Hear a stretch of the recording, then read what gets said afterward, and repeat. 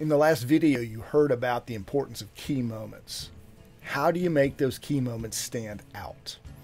There are two types, the low point and the high point. What we need to hear is the thoughts and feelings of the main character in those moments. The low point is when this individual knows that life must change. The high point is when that person has had the moment of success, when the individual realizes, oh, my life is different, it's better than it was before. We need to hear thoughts and feelings in those moments. Now, in the next two videos, you're going to hear about how to create that low point moment that is compelling and gets the audience to lean forward.